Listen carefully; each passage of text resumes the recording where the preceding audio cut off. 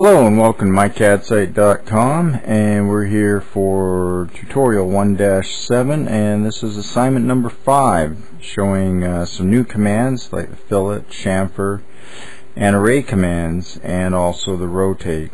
So we're going to start by drawing a rectangle which is 1 unit across and 3 units up, starting at 0.75, 0.75, and then we want to rotate it clockwise 90 degrees. Starting at the base point of the bottom right hand corner. So we select it, select the base point, and then enter -90 degrees for an accurate rotation. Next, for the assignment, we're to copy it up 2 units in the y-axis, and we're going to round all the corners with a radius of 0.375 units, and we do this with the fillet command. So from here we just start the command and enter R for radius, enter in the desired radius, and work our way around. Or we can also do it in one shot since this is a rectangle. So I've undone those, start the command, and this time I've put in a radius of 0.375 again, but now I just choose the P for polyline option, and it fillets all the corners in the polyline for me, in this case 4. So now I'm going to copy the first rectangle up to the top of the page, and this is going to be at 4.5 units straight up, using relative coordinates to move it. And now I'm going to chamfer it, meaning I'm going to have sharp corners instead of the rounded corners that the fillet gives us. So I set in my distances at 0.375, and just like the fillet command, I pick 2 adjoining lines to get the angled corners. And I could have also done the same with the polyline option like I did for that. So now out of one shape I've got 3 new objects just by copying and modifying the first one.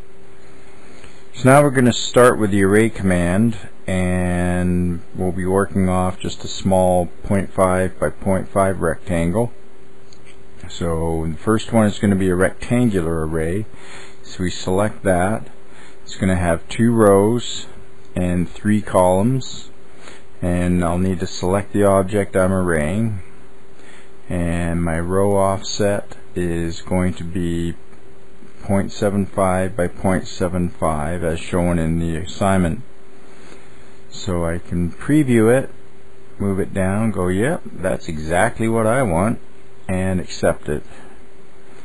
Now the last thing I need to do is to draw a circle using my defined starting point of 7.5, 5.5, and a diameter D, enter, 1.5, enter, and a line from the center going out to the right 1 unit.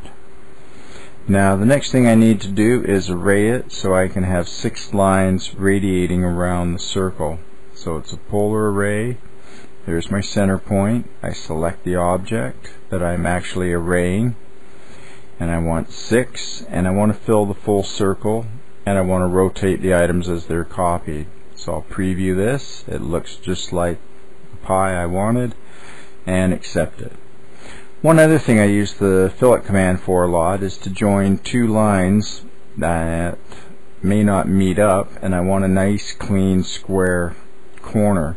So I do the fillet, put in a radius of 0, and then select the 2 lines, and now when I zoom in I'll see that yes, I do have a nice sharp corner, and they are joined up and touching. So let me just erase those to finish the assignment. So thanks for watching. This was mycadsite.com. Thank you.